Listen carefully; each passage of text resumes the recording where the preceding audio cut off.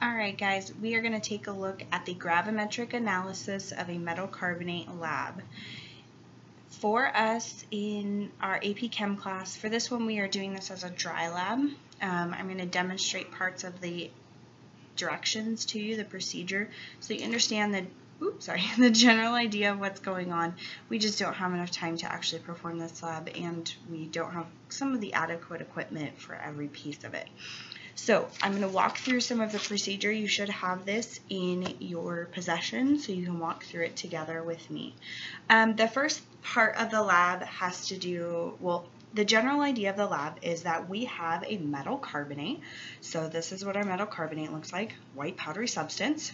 And we want to identify what metal carbonate that is. So our metal is going to come from our alkali metals, group 1.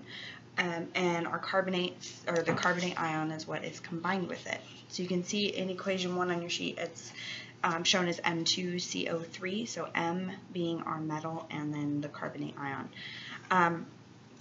So the general idea is we want to know what that metal is. We want to identify it. So the first part of this lab is to actually take the metal carbonate, and we need to heat it and make sure that no water is contained within that solid. So lots of solids attract water out of the air, and we would have to dry that substance first. So the first part has us set up a ring stand. So we've got our ring stand, the Bunsen burner. I don't have it hooked up to gas, obviously. And then it has a clay triangle. So this is a triangle made of metal and then clay pieces, and this just sits on top. And then it says to place our crucible into the clay triangle. A crucible is a small ceramic container. It can be heated to very high temperatures and allows us to heat different substances. So we want to set that inside our clay triangle. And that's really the job of the clay triangle, is to hold the crucible. And it helps to also distribute the heat very well. Then what it has us do, we would light the Bunsen burner. And then it says to brush the bottom of the crucible with the flame. So you'd want to brush it, kind of put it back and forth, and allow our carbonate allow the crucible to heat up. And it's just to dry the crucible. At that point, you wouldn't want to touch the crucible anymore. It burns off like your fingerprints and all of those things that can actually affect the mass of it. So we want really exact masses on this. So you would use crucible tongs like these. And you would be able to lift your crucible out of the clay triangle and take it to a balance and put it on the balance. So we'll pretend like it's on our balance here. So we have it there. So we find the mass of our empty crucible, and that would be entered into our data table. You have your mass of your crucible in your data table already, recorded as 10.654 grams. And then we would add our metal carbonate to it. So here's my metal carbonate. We would add it, and it says to add approximately 2 grams. Now this would be on the balance, you'd be weighing this out, and it says approximately. It doesn't have to be exactly 2.0000 grams because you're finding its mass anyway. You just need to have about 2 grams. So in your data table you can see the mass of the crucible plus the metal carbonate, and it's 12.664. At that point, we would want to, again, using our tongs, even though the crucible is cooled down, we want to use our tongs so we don't touch it, and add fingerprints. And we would carefully lift our crucible and place it back onto the clay triangle. We would then repeat the heating. So we would heat our crucible, we would heat that metal carbonate and drive off any water that would be contained in that substance because it likes to attract water from the air. Once we've heated it, we would take this off, and again, we'd let it cool. We would want to set it on a heat-resistant pad. So we'd have a pad there. We'd let it cool for a few minutes, and then we would want to find its mass. We would do that one more time. We would at least, so we would heat this again, back on, heat, add your flame, and then let it cool. And on our heat resistant pad again, and then find its mass again. So that would get us all the way through step 7 in your procedure. So the heating steps are necessary to ensure that the crucible is dry and the carbonate samples are anhydrous. So that means it doesn't contain any water, antihydrated basically. So you can see in your data table you've got the mass of the crucible after it's dried the first time and then after it's dried the second time with the metal carbonate. So it does drop 0.002 grams, so it's a little bit, so we are losing some of that water there. All right, at that point we would have that dry sample, and we would take, since we're not finding the mass of the crucible anymore and it's cooled, we would take our crucible and move some of this other stuff out of our way since we would be done with it, at least for this part. So we take our crucible and we want to add its contents to a 400 milliliter beaker. We want to make sure that all of it came out. So we have it in our beaker here. And then we're going to add about 200 milliliters of deionized water. So we want to dissolve all of that metal carbonate. So in my very large graduated cylinder here, I'm going to add 200 milliliters of water. And again, it says about, here's my 200 milliliter line. It's pretty good. So, catch my cord here. Alright, so we would add our water. It's a pretty significant amount of water. We want to make sure that all of it dissolves.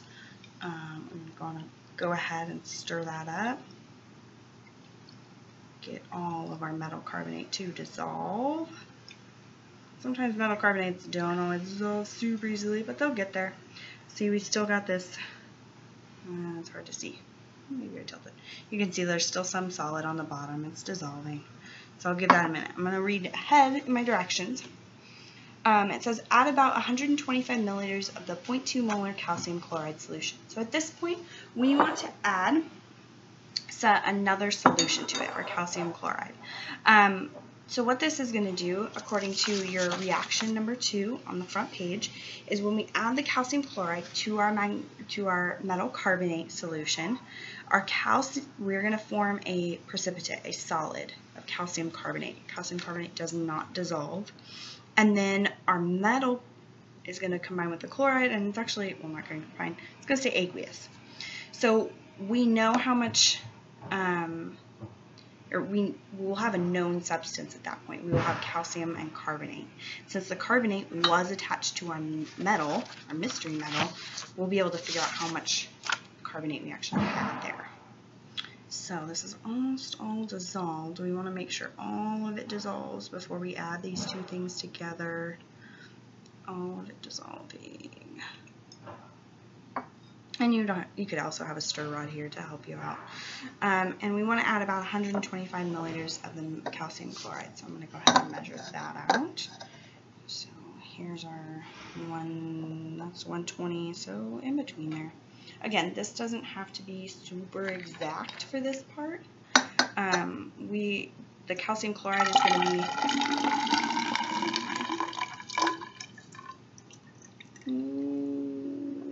there's good. Our calcium chloride, actually, I'm going to go ahead and dump the rest of it in there. Don't have any left. Our calcium chloride is going to be in excess for this reaction, so we're going to have plenty to react with our metal carbonate. Check it, make sure we're all dissolved. All right. So we want to go ahead and add some in there, and you can instantly see. Let's zoom in on our beaker here a little bit so you guys can see it nicely. See that it becomes really cloudy pretty quickly. As I add more, we get more and more cloudiness. So we have to have nice big beakers for this process because we have a lot of precipitate that forms. So all of that cloudiness is our precipitate. That is our calcium carbonate that we have formed. And we want to let that react, get all that precipitate made. And then we would want to let it sit. We want to let that sit for about 5 minutes or so. What that process will allow us to do is let the solid, the precipitate, settle a little bit towards the bottom. And it'll also give us a chance to kind of set up for the next part. But we want to get it to settle towards the bottom, and I'll leave this going and kind of show you a few things while we wait. So we want to let it settle and collect it. Alright, the next part you can see is number 12 on your procedure. We would want to take a piece of filter paper. We want to weigh our filter paper. So here's my filter paper, a nice big circle of filter paper. We're going to weigh it, find its mass, and record that mass in our data table. So I'm going to take my filter paper. We want to fold the filter paper in half, like that. We want to fold it in half again. We did this in the beginning of the year when we did our filtration technique lab. We have filtered things before, so that's another reason why I want to do this as a dry lab. We have experience doing this. It's just this is not one we have as much time for. Alright, I grabbed a different filter paper. So we got our filter paper, we fold it up and open up one of the sides. There. Put it down in our funnel. Squirt it with a little water so it sticks to the sides. And we want to make sure there's no bubbles on the sides. So it's good practice. Wet it a little bit more. And we wet it, make sure you're letting it stick to the sides. And a nice seal there. Alright. You can kind of look on the sides and make sure it's all sealed in. Sorry. Okay, so there's our funnel ready to go. I'm going to bring back one of our other pieces of equipment. Zoom out a little bit here. Alright.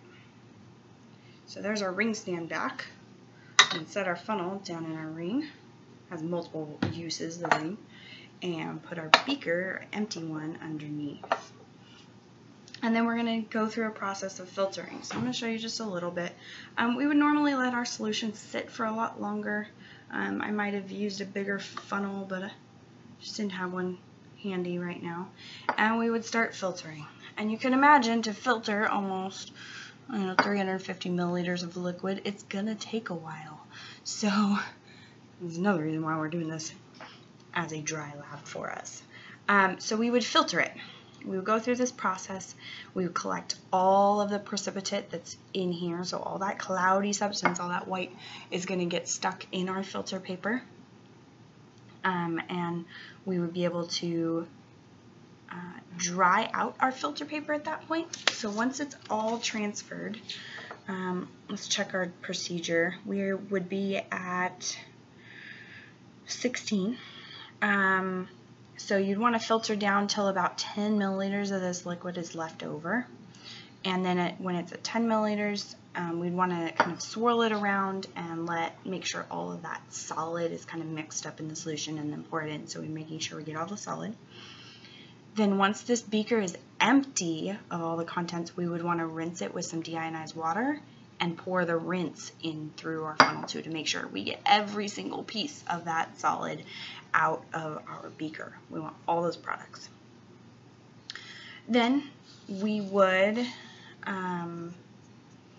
we'd be at number 18. It says when all the solid has been transferred to the filter paper,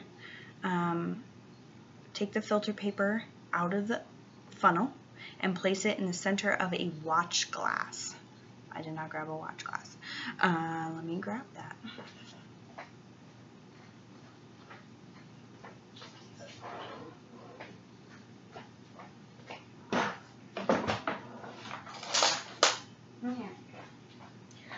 Alright, watch glass. So watch glass is just a piece of kind of concave glass. And so this is still dripping a little bit, but we're going to go ahead and take it out. We're going to pretend like we filtered everything. We would take our filter paper out. We would place it on our watch glass and do this on the counter. And we would carefully unfold it, and we would have all of our solid in the middle there for us to look at. And I also have some bigger watch glasses that we could use. At this point, we've got this wet filter paper. We've got a wet solid. We would want to dry it. So we'd have to be careful not to tear everything. So on number 20, it says allow the filter paper, or excuse me, number 19, it says we'd place the watch glass with the filter paper in our drying oven and set it to 110 to 120 degrees Celsius. So we do actually have drying ovens, and well, I don't have a functioning drying oven, but they do exist, and you can put things in there and allow them to dry over a certain period of time. So we would do that, and then you'd let it dry in the oven for 10 to 15 minutes. Then we would remove our watch glass from the oven, and using our tongs, or use tongs to remove it, so we'd be able to move it around using our tongs. And then the calcium carbonate would be kind of chunky on here, so we'd want to break it up with a spatula and return it. So we'd open up kind of the center of it and allow any water that's trapped in the middle to escape from those chunks. Then we take this out of our drying oven, we set it to cool. When it's cooled down, we take our weigh paper, or our filter paper, and we'd weigh the whole thing with the filter paper and the calcium carbonate on our balance. And then we record it in our data table. So we can see that in our data table as massive filter paper plus calcium carbonate. At that point, we would repeat our drying steps. So that would actually be steps, oh, it's mislabeled. It says 25 to 27. But our steps are actually 21. So we'd return it to the drying oven for another 5 minutes and then let it cool again. And we would want to repeat that until the mass readings don't change by more than 0.005 grams. So you can see on our data table we have a second weighing, and it dropped by just 0.001, so that was enough to make sure that all the water has left for us. So at that point we would have all of our data that we would need for this. The calcium carbonate filter paper would go in the trash. Our liquid that was filtered out could go down the drain at that point because it's our metal chloride, and those are all safe. And remember, our metal chlorides are things like sodium chloride or potassium chloride or lithium chloride, so those are all fine. And we would go on from there for our calculations. I hope that gave you a nice overview of the process and some of the equipment, what it looks like, what the lab, the chemicals would actually look like for this. And I'm sorry we're not doing this sliding on. I will show you this has settled for a few minutes now. So you can see it's a lot bit closer. We have a solution that's a lot clearer at the top, and then our solid is actually down at the bottom there. So if I was to pour out some of this liquid off the top, so a quite clear solution on the top, and then at the bottom we have all of our solid. So that's our precipitate that forms. So you can actually kind of separate those out pretty easily. All right, I hope that helps you get an idea of our lab.